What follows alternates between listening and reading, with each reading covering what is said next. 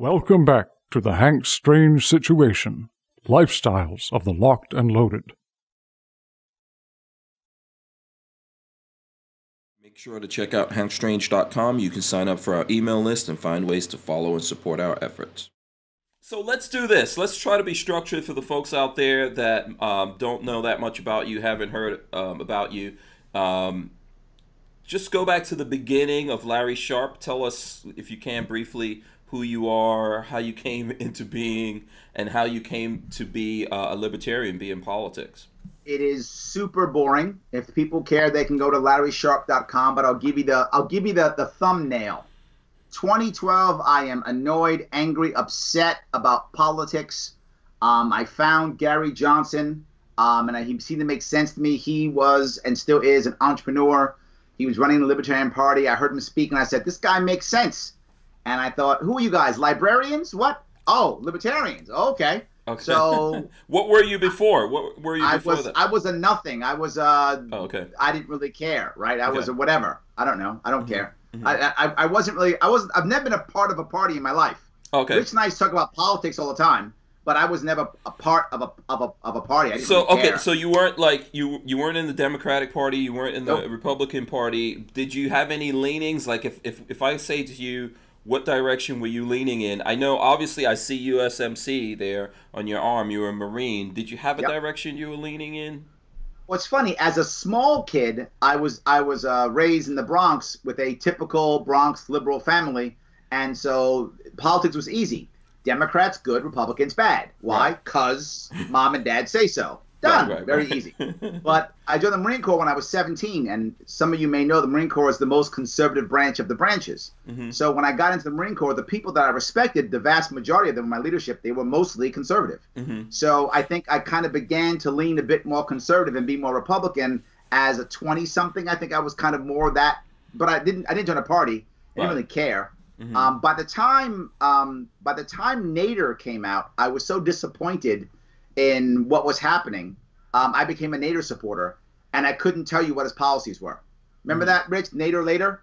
Yeah. Oh yeah. Yeah. Yeah, Nader later, because we knew we couldn't win. So Yeah. we're like, we'll get What Nader was later. Nader was an now. independent. Nader was an independent. He was a. Oh, it's funny. I was so not into it. I actually thought that Nader replaced Perot. Like that was like my face. Like I thought, oh, like he's the third party guy. They kind of replace each other. But yeah, so I just thought Nader was the right answer because I didn't care at all. 2008, I was on the Obama train. I really thought that he was going to change. I really thought he was going to be the guy. He was different. He was the one. And why is that? Is that because of ethnicity, or because, you know, like you said, because I wanted to believe it, man. Okay. I wanted to believe that someone could save us. I wanted to believe that somebody could be an actual uniter. I wanted to believe. I mean, his rhetoric was amazing, right? The rhetoric was awesome.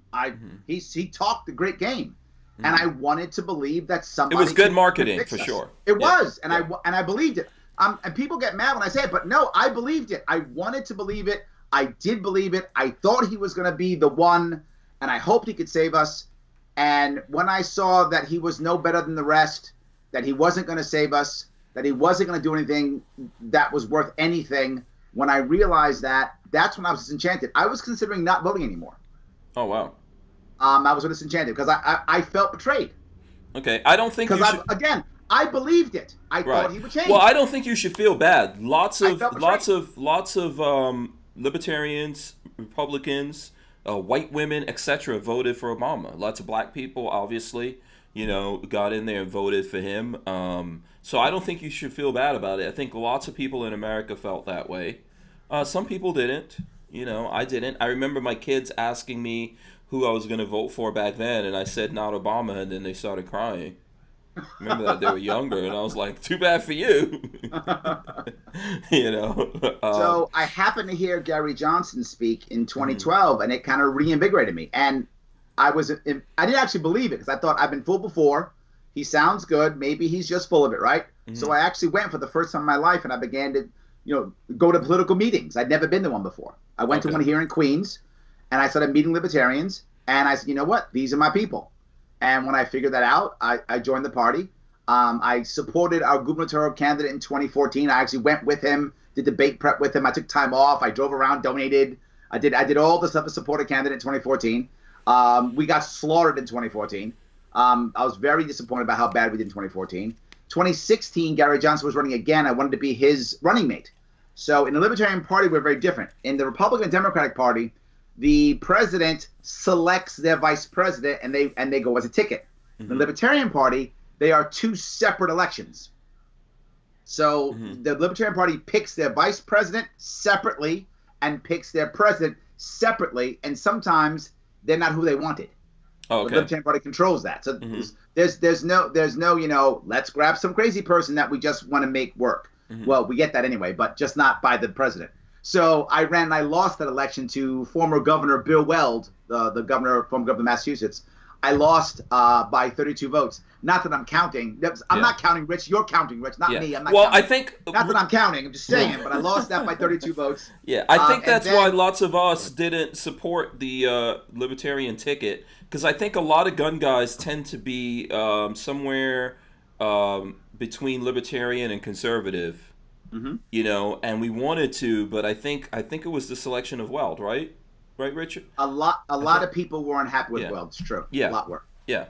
So that's an unfortunate thing. Okay, I'm sorry. I cut you off there. No worries. No, the Weld was, even though a lot of libertarians didn't like Weld was still good for our party in the long run, because he got us 4.5 million votes. Him and Gary Johnson got 4.5 million votes. Gary Johnson only got a little over 1 million votes in 2012. Then we got 4.5 million votes in 2016, which was huge for us, right? We're a small party, right? We're, by the way, though, even though we're a small party, we are the only other party besides the two major parties that's in all 50 states.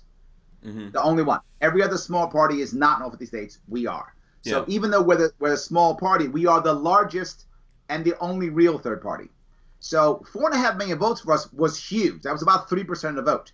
The highest we'd ever done. Huge, loved it. So in 2018, I ran for governor because I thought we were hot enough, and I took a year and a half off, and I crossed the state, you know, trying to get people to vote for me. And they did, which was great. And also I learned how dirty politics is, which was good too. So now I know how to run a campaign. I know how to, you know, navigate those horrible things, those obstacles that I fell into out of ignorance. Okay.